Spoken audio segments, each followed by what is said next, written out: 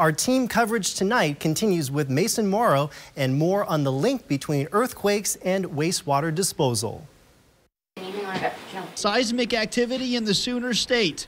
Trembles hours east felt in Tulsa. The Oklahoma Corporation Commission oversees oil and gas activity in the state. A spokesperson tells 2 Works for You the agency is investigating water waste disposal wells near Covington, Oklahoma. There are wells in the area that have had to reduce the amount of produced water that they injected into those disposal wells.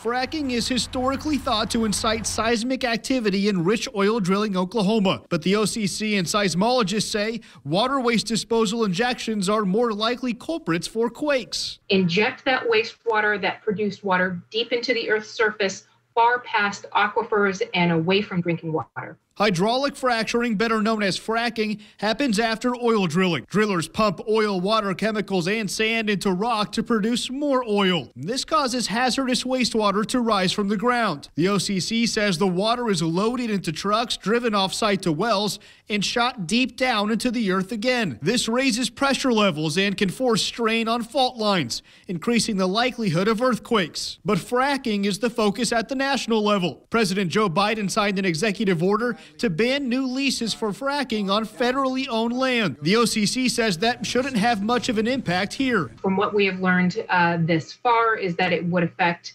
leases that are happening in federal land, and there is no federal land for oil and gas leasing in Oklahoma to speak of.